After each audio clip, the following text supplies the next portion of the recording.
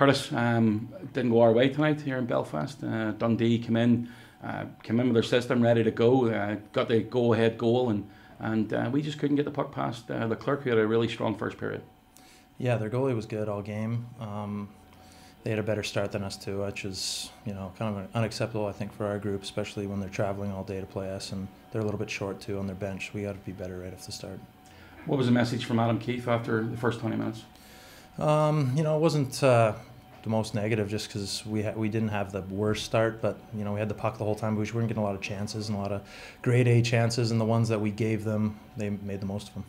Adam switched the lines round after the first 20 minutes.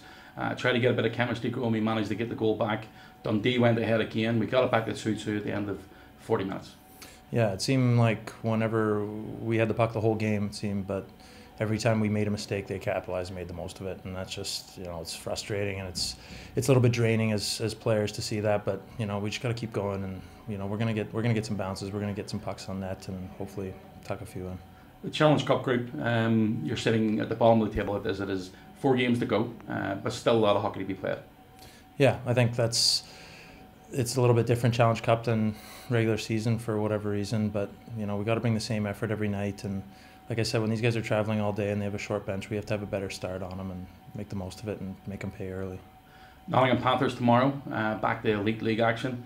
Adam and the boys, and yourself included, will be looking to try and get that first win on the column.